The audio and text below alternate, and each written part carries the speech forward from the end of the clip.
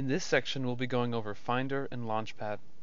Finder is a program that's always running, and it's used to find any file or application on your computer. When you first open Finder, it will open to a window called All My Files. Personally, I'm not really a fan of this view because it shows all of your files across your entire computer, which isn't always helpful or easy to look at. You can change the default window that Finder shows when you open it by going to Finder's Preferences. You can find preferences of any program by clicking on the name of the program when it's active. So if we click Finder and go to Preferences, we can choose the folder here. You can have it show your documents or your downloads or any folder you want by default. I'll make it the Documents folder. Along the left side of the Finder window are some important shortcuts to folders like your desktop, documents, downloads, and other things like AirDrop, which lets you send files directly to other Macs in the same network. These folders are where some programs will save their files automatically, like things you download from Safari will automatically end up in your Downloads folder, and programs like Word or Pages will save to Documents unless otherwise specified. And if you'd like to keep things organized, these next few steps are pretty useful. I'm going to show you how to create new folders to make filing away documents a little easier. To create a folder, you go up to Finder and click New Folder, or hit Command-Shift-N to create a new folder. When the folder appears, you can start typing right away. And I recommend creating folders that are categories for what you're going to be using the computer for. For example, if you're a student, you can have a math folder. I'll hit Command-Shift-N and make a science folder, etc. If you're using it for business, you can do folders for invoices, folders for bills, and I'm just hitting Command-Shift-N to get those folders to pop up, and I can just get creative with it. You can just start to create folders for whatever you're going to be using the computer for.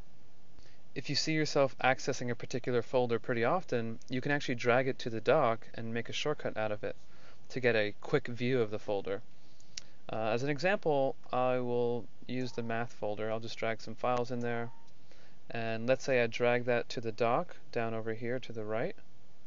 When I click on it, it'll show me the files inside of that folder, and if I want to jump to that folder, I can hit Open in Finder, and it'll open up a new Finder window with those files. Unlike Windows, Apple doesn't really want you to store your photos inside of folders inside here. Instead, they want you to use the Photos app here, which contains all of your photos, and it allows them to be stored into albums and edited and synced with your iPhone and iPad.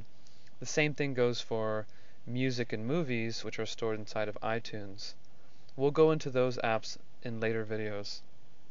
Another important feature of Finder is the different ways to view the files that you're looking at. I'll demonstrate the different views using this document folder full of example files.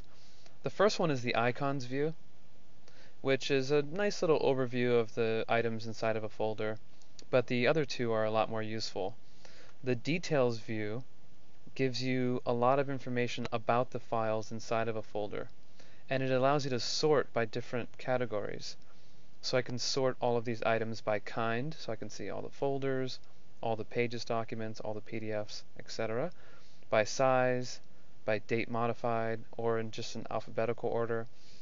And you can change these categories by right-clicking anywhere on this bar, or a two-finger click on the trackpad if you have that set, and checking off the little categories here on the right. You can also change the amount of space that these categories take up by clicking and dragging on these dividers. And it's a little helpful if you actually stretch the Finder window open all the way, so you can actually add categories like date created if you want. You can also reorder these categories by just clicking and dragging the whole category over. So if you want to see the name, the size, the kind, you can do that. So it's pretty neat.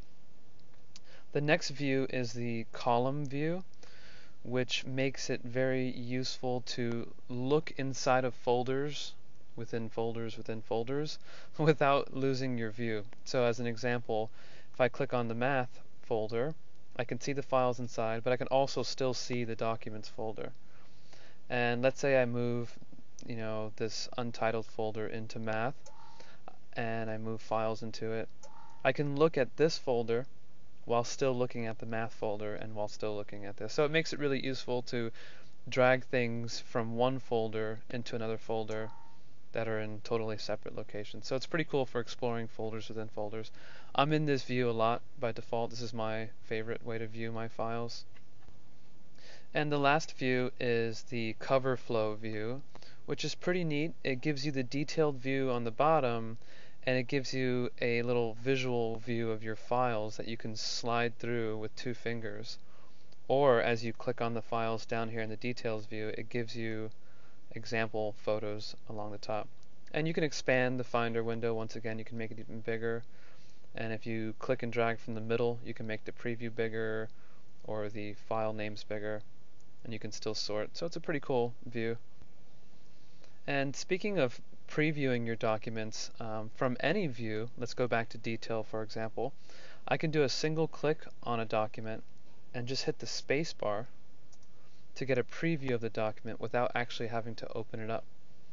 And I can even flip through it, and when I hit space, it'll go back down.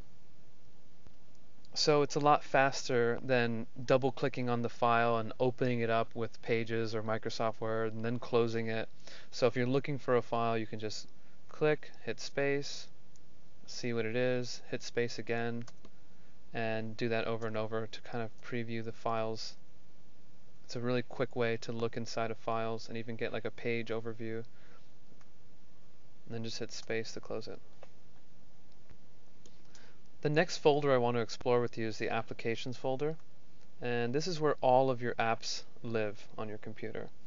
All of the apps on the dock are actually just shortcuts to this folder. So if you see an app along the bottom that you don't really care about, like FaceTime, I can click and drag it off the dock and just let go to remove it. And the same can be done if you want to add a app to the dock. I can just click and drag it to the dock, and you'll see the other apps move out of the way, so I can just drop it in wherever I like. And now I can quickly access that app without having to open up Finder and look for it. You'll notice that if I open an app that's not already on the dock, it will appear on the dock on the bottom right. So let's use the calculator for an example. If I double click it, you'll see the calculator app appear on the dock over here. And when I close the calculator app, it will disappear from the dock. So if you ever open an app that you decide that you want it to stay on the dock, you can click and hold on it and go to Options and hit Keep in Dock. So after you close it, then it will stay on the dock, and then you can also move it to wherever you want, and it'll stay there. So another thing to keep in mind is that whenever you see a black dot underneath the program, that means it's actively running. And some programs, and I'll use Safari as an example, when you open them, you'll see the black dot, which means it's running, and after you just close the window using the red X, you'll notice that Safari is still running. It has a black dot here, and it also still says Safari here at the top of the screen. Some programs like Safari, they need to be closed all the way by quitting the program. There's 2 ways to do that. You can go up to the top and click on the name of the program and hit quit, or down in the dock you can press and hold and click quit. There are other ways of viewing your applications, which brings us to Launchpad. If I click Launchpad, you'll get this familiar view if you're using an iPhone or an iPad. It shows all of your apps in this icon view, and you can use 2 fingers to kind of slide around the different pages and look at all your apps. When you download a new app from the Mac App Store, it'll automatically appear on Launchpad and in your Applications folder in Finder. You can actually click and drag these around and reorder them, or if you press and hold on one of them, they'll all start to shake like that, and you can delete any app by pressing the little X on the corner of those apps. There are certain apps like the core macOS apps that cannot be deleted, but if it has an X, you can click it and it will permanently delete it off of your computer. You can click anywhere outside to make them stop shaking, and click Launchpad again to get out. And that's it for this section. Next episode we'll be going into mail, contacts, calendars, which are a lot of fun. See you next time.